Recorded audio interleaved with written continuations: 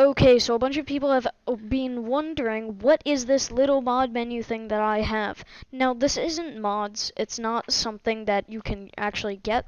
It's actually called the developer menu that I actually made, and it's only for developers.